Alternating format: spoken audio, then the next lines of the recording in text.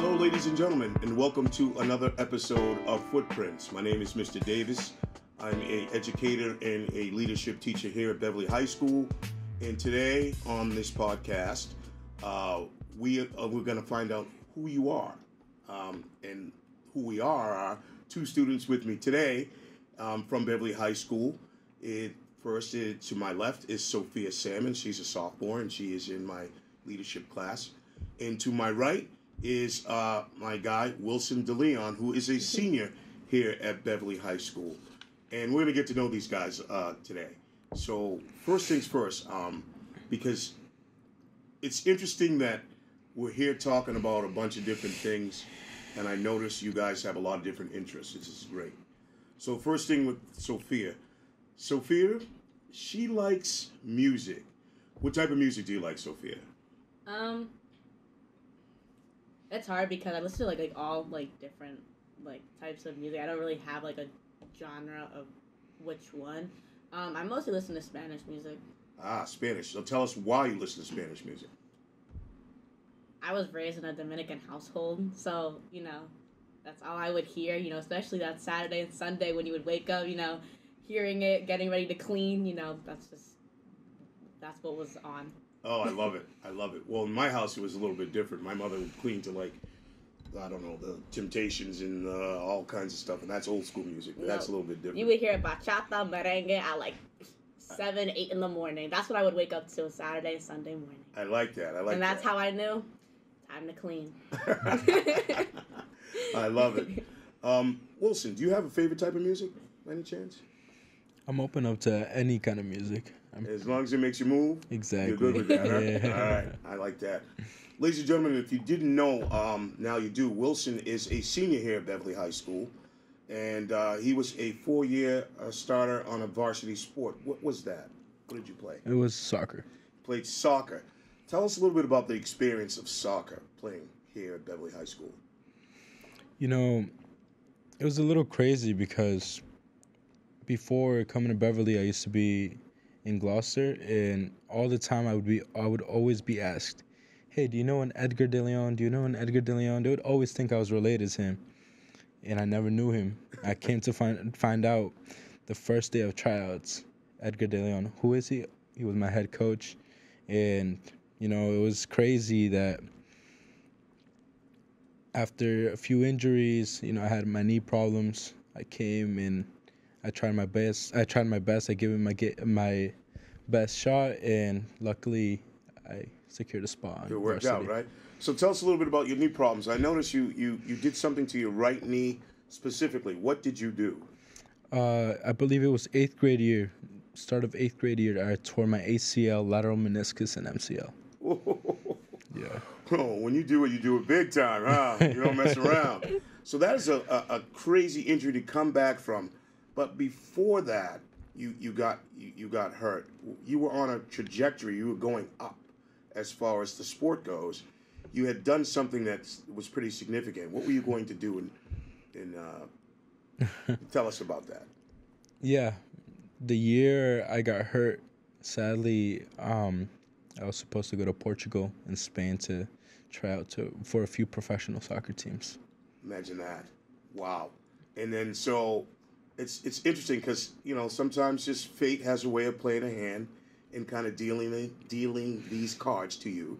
And you're like, okay, wait a minute. Now I got to kind of reassess and rethink what I'm going to do. We're going to get back to that in 1 second. No problem. What I want to ask Sophia is interesting because on her list, she has singing.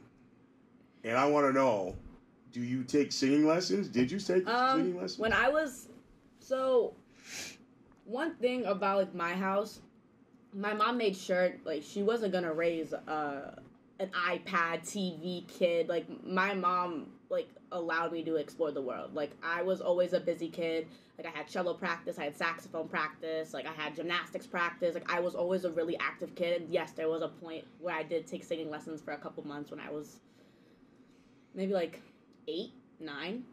Wow. But even before I took singing lessons, I just always had. Singing was it just came to me.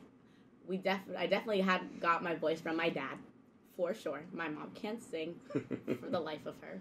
She's probably like me. I can't carry a tune in a bucket, so you know how that goes. She can't sing, but she can sure dance. That's for sure. Yes, indeed. I definitely got my dancing genes from her. Oh, but no doubt.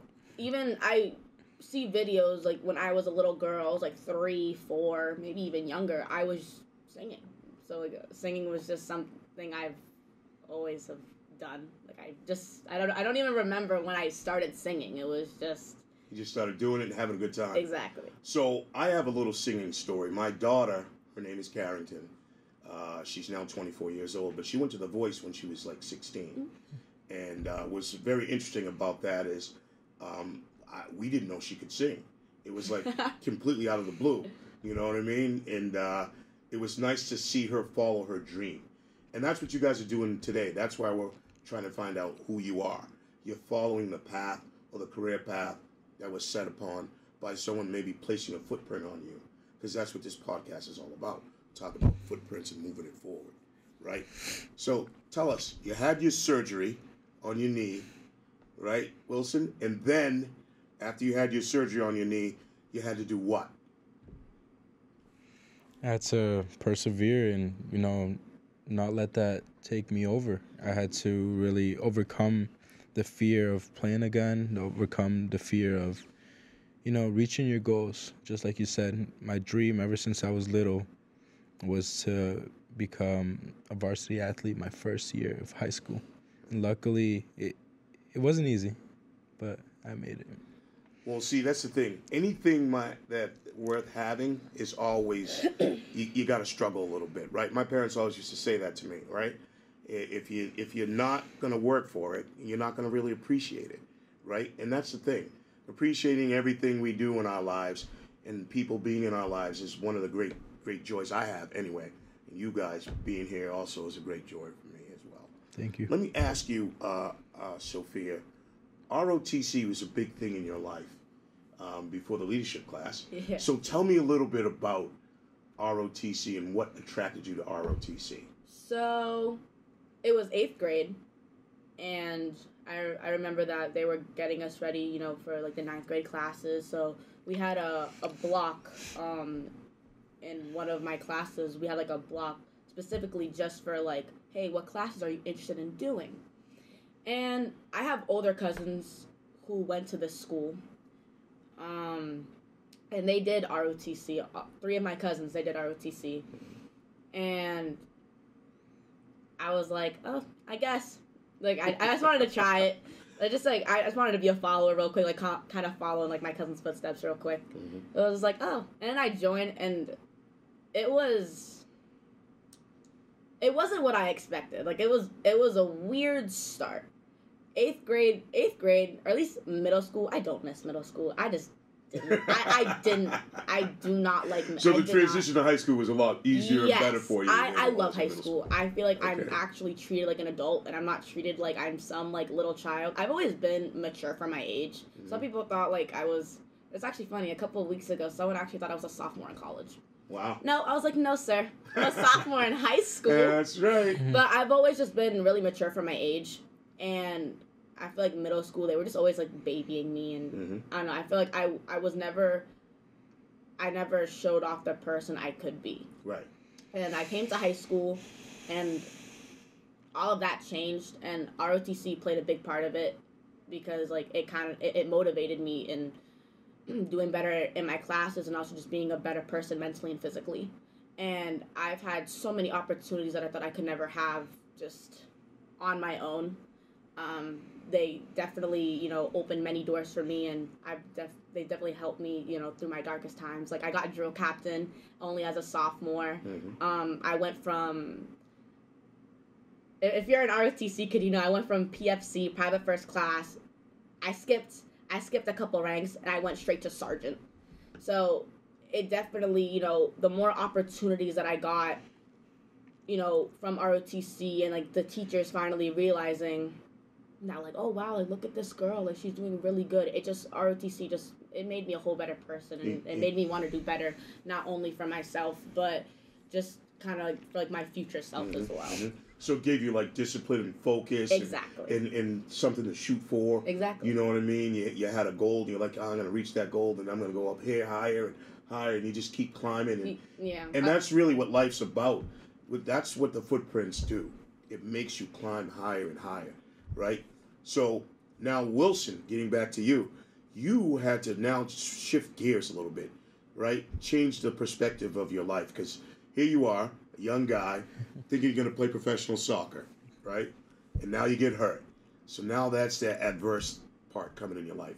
And now, all right, since I'm not going to do that, what did you think about doing next? What was the next thing that you thought would be the next adventure in your life, the next thing you thought would be connecting the dots, so to speak, for you? Well, for me, it was very difficult to transition. Mm-hmm. But one thing my dad would always say is, hey, have a plan B. Have a plan B. You know, if something doesn't go your way, you have a backup. So luckily, it took me a while to find something that I could connect to and something that I could really see myself doing with the passion. So I would love to, in the future, become a state trooper. Yeah, that, ladies and gentlemen, he said he wants to be a state trooper. If I get pulled over by this guy, you know what's going to happen. That is awesome, you know, to aspire to be that. And so what led you to that? What was the thought process behind that? Well, it started off as, you know, you're a normal little kid and you see a cop car and you're like, oh, wow, that's cool. But, you know, throughout the years I dug into it and, you know, I've always liked to be a problem solver and I'd always like to be the change. So the only way that I could help my community and help the people around me, especially coming from a Hispanic Latino family, you know, I would love to make the change inside. Wow. That's some forward thinking, ladies and gentlemen. I love it. I love it. I mean, that's how you do affect change from the inside, by starting right there and doing it yourself and getting there. And man, my hat's off to you, Wilson. That is amazing. Thank you. Think that, you know, even though I've hit with a little adversity, I'm going to go ahead and I'm going to shift gears a little bit and still be able to figure something else out that I want to do. Amazing. Love it. Sophia, she said you like food. Who doesn't like food? Exactly. Right? It's like, I don't know, I feel like food just like, it just fits everything. If you're sad, go eat food. If you're happy, go eat food. Like, if you're at a party, eat food. Like, I just feel like food solves everything. You see, food puts, like, what do you think about food when you talk about food? It puts a smile on everyone's face. Absolutely. Like, he's smiling, you're smiling, Yes. I'm smiling. Yeah. It makes everyone happy, just the smell of it, the taste of it. And plus, I come from a chef. My mom's a chef. And I come from a family who's just been in the restaurant business for many years. Nice. So tell us, what are some of the things that you created with your mother? Have you actually nothing. made anything? No. No? I don't cook. She's the chef. She's the chef. You're the taster. I'm the taster. Oh, I get that. That's my job. Okay. But like I like that. But like, it's not like I'm some judge like Gordon Ramsay out here just saying, oh, it needs more this and needs more that. No, I say it tastes good. It tastes good, so I'm ready to eat it. All the definitions she needs. Absolutely. It tastes good, especially coming from a picky eater who like isn't really open to. I struggle to open up to foods. Yeah. Tastes good. That's all you need. That's all you need. Food is it. That's it, ladies and gentlemen. Food is the thing we love. All right? Especially this guy, believe me. Pack it in a little bit. One thing I'd like to mention is that as we go through this journey in our lives, and what I like to talk about in our leadership class a little bit is how we view ourselves. Like, because without struggle, there's really no victory, right?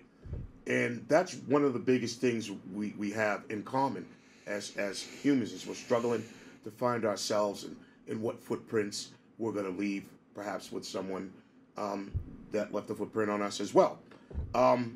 So who you are your habits, right? What you do daily. And so one of those things that I always say is you are who you are no matter who you are, period. And that's the end. And so I'm a guy who is a teacher, who loves hip-hop music, who loves to coach basketball. That's who I am. And I've been that my whole life. And what's interesting is my dad used to say, find a passion that you love and you put all your energy into it. It'll never seem like work. You'll always have a good time. The money will follow. Eventually you'll get that. But you're doing it for the love of it. And that's really what the amazing part is. All right. Sophia, tell us a little bit about your hair. Okay. This is a really weird one. I was struggling to find one, so that's why I put it. I was like, that's okay. We like, listen, look, Mr. Davis got the haircut. In the first 2 episodes, you see I had an afro.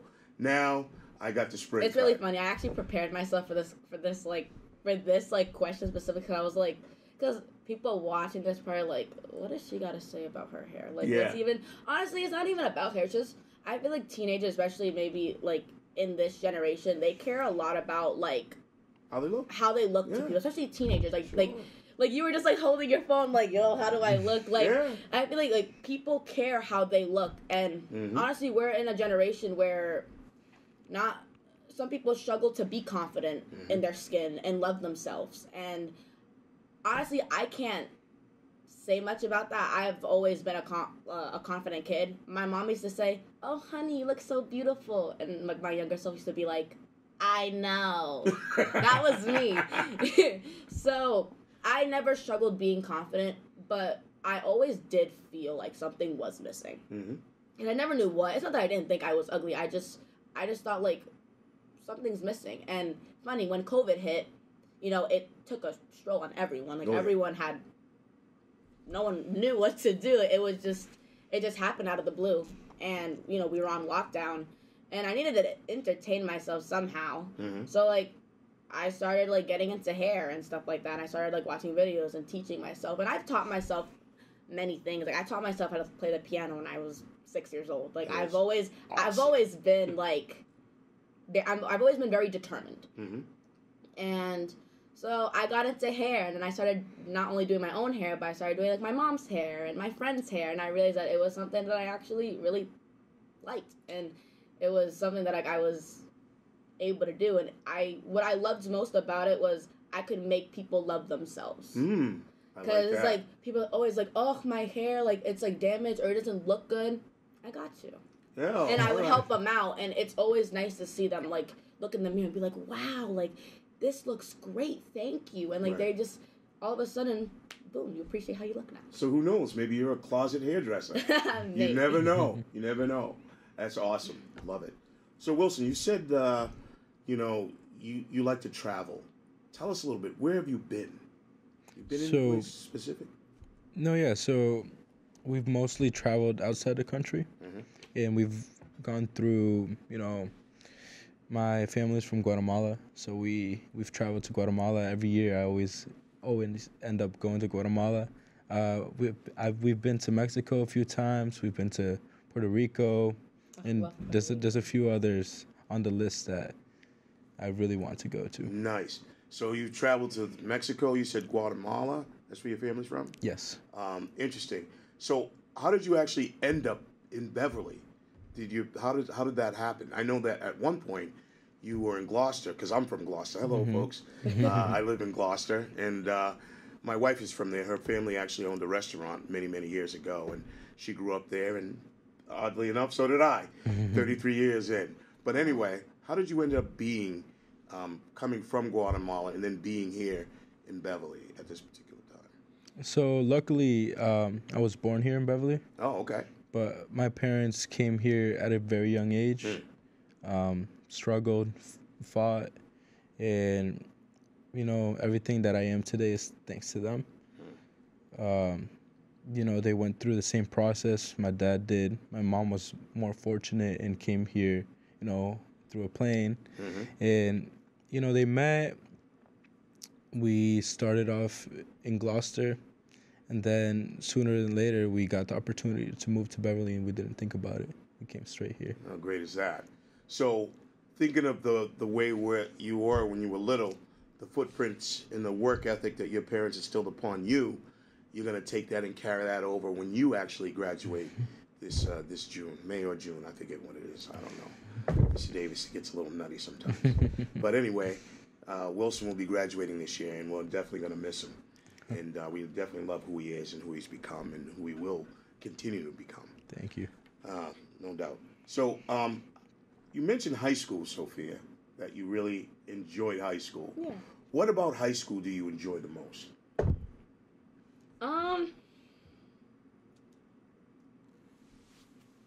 I'm an ADHD kid, so Okay. it definitely feels nice to be free and be independent and walk around. I feel like middle school, I just felt really trapped. Like, it just, I don't know. I just felt really trapped in middle school, and it just, I didn't like the person I was in middle school. So coming to high school, I definitely felt free and like, oh, a new start, you know, because there's obviously things I'm not proud of that I've done in my past or situations that have happened in my past. By the way, that's everybody.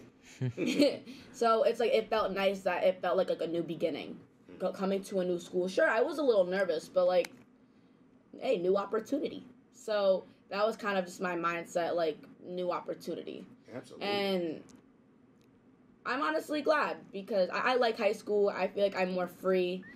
I'm free to make my own choices. I'm free to walk around. Like, I feel like the teachers here are really understanding, and they definitely understand a high school's brain, or high schooler's brain. Yeah, for sure. I think being in your shoes many years ago, me being a high schooler, I can definitely sort of empathize and sympathize with the way that things go. And so me having had that experience already, I can draw back on that and be like, you know what, I kind of know what he or she is going through. So I'm able to sort of draw on that and be like, okay, I got that experience. I get it. I understand. You know what I mean? I want to ask this question to both of you. Who are the people that you look up to specifically? I'll let you go. Wilson. That's a tough one. If I could name every family member I have, I would. But the people that's I admire the most has to be my parents. Has to be my mom and my dad. Like I mentioned, they've given me everything that I mean, the person that I am today is thanks to them. They've persevered. They've been the right person that I would love to be in, you know, when I have my kids. I would like to be the parent that they were with me. That's awesome. I mean, you got to do that. You always got to pay it forward, so to speak, right? So my parents left a footprint on me in terms of how I was going to raise my 7 kids. By the way, I have 7 kids. 4 boys and 3 girls. So, and that's really what's important, is being able to push that forward, right? Them leaving a footprint on you, and you're like, oh, I'm going to take that and I'm going to move that forward and maybe leave a footprint on somebody else that'll help them through maybe a tough time or whatever it is that they're going through, right? Because that's really what it's about, us being here together, sharing our stories and letting people know out there they're not alone, right? They might have a similar situation that they're in, and they're like, you know what? I'm all by myself. I don't know what to do. And guess what? You're not. We're here to help you here at BHS. That's what we do. I can tell you who I look up to mostly is my parents for sure. But my grandfather was really cool. My grandfather his nickname was Cookie. Hey. All right? So you got a cool nickname like that. Who else can you be? But he was really kind of my guy. And he'd tell me all kinds of stories about the war and about fishing and all kinds of stuff. And I just, he left a footprint on me in regards to how to be just a nice human being, how to treat people, right? How you want to be treated. That was one of the biggest things that he did for me. And I love to pay that forward and kind of move that along, forward. One other thing I would like to say is these 2 wonderful people have generously donated their time to be here today.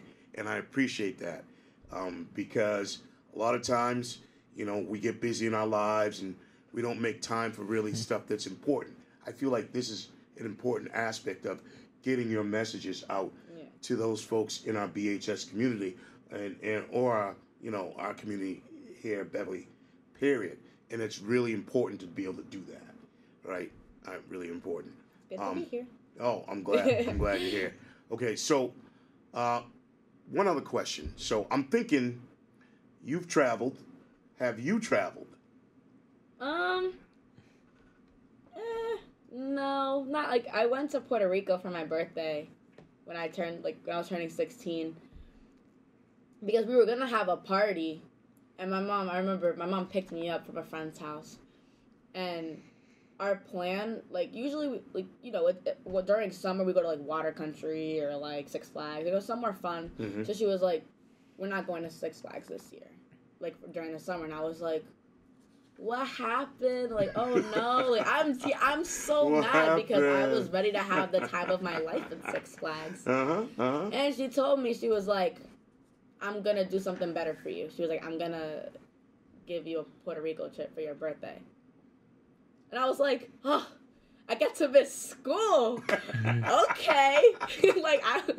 How great is that? It was only one day of school. It was a long weekend. Still. But it was 4-day vacation. I was living the dream. Yeah. And I traveled to, my family's from DR. My mom's side of the family, they're Dominican. Mm-hmm. I went to DR once when I was like 5, 6. And I remember a good portion of it, but I was young. And when my mom surprised me with that Puerto Rico trip, and as soon as I came back, I was like, damn, I really wish I was back in Puerto Rico right now. It was freezing here. It was so cold, but the food was good. Everyone was so nice there. Like, I like to say, like, people from Massachusetts, they're a little grumpy. they're a little, a little grumpy. So going to Puerto Rico, it was like, these people are so nice. It was a good environment to be in, honestly. I'll tell you, traveling is wonderful. The last place I went to was Vegas. By the way, wow. I don't recommend staying any more than 3 days in Vegas, because otherwise you lose your shirt. But we had a good time. My wife and I. That was one of my many. I wouldn't say many trips, but I mean, I went to Jersey. Notice there's a gambling theme here. Not that we gamble or anything, but you know what I mean? But yeah, we went to Jersey, and it was like we went to all these different places, and it was fun. So, thinking about forward thinking, just now, Wilson kind of has a plan as to what he wants to do with his life and where he wants to go and where he wants to take it. I ask you, Sophia, what do you want to be, or who do you want to become in the next 3 to 5 years with your life? Where do you want to take it? What do you want to do with it? Well, when I was talking about ROTC and like saying how like it definitely like made me the person who I am today, and like ever since like my freshman year, I knew like, cause I always like, I feel like every kid did this, like they switch like, oh, I want to be a police officer, or I want to be like hairdresser, like whatever, like they always like switched on topics. That was especially me. I went from like wanting to be a singer in kindergarten to wanting to be a gymnast in like elementary school, middle school, wanted to be a gymnastics coach, and then wanted to be a hairdresser at some point, or like be a person who's like knows a lot about hair. Well, what's interesting is all those things you are. Yeah. That's who you are, right? And the same thing with you. You're a soccer player who might be injured, but now you have the foresight that you want to now be a police officer. Yeah. How great is that? And then like, but like one thing is like, I got bored of all of those things. Mm-hmm. Like I never like had something I can like fully like commit to. Right. And then when I joined ROTC, I was like, oh no, this is cool. Like I'm not getting. There's no way I could get bored of this. No way. So I want to join the military. Oh, excellent. I want. So now look at that. Now you have the foresight to do that. I either want to go to the Army or Marines, and even if I don't make it my career, I'm just interested in just making it kind of just like a stepping stone. Just like kind of just wait till I'm stable enough to be independent. Well, you listen. Those are all great aspirations, and thank you guys for being here today. We're running a little bit long, but that's okay. I just want to thank Sophia Salmon and my guy Wilson DeLeon for being here today. My name is Mr. Davis, and I'm a leadership teacher here at BHS, and hopefully you enjoyed getting to know who they are. And now the question is, who are you? Thanks. You guys have a good night, and we'll talk to you later.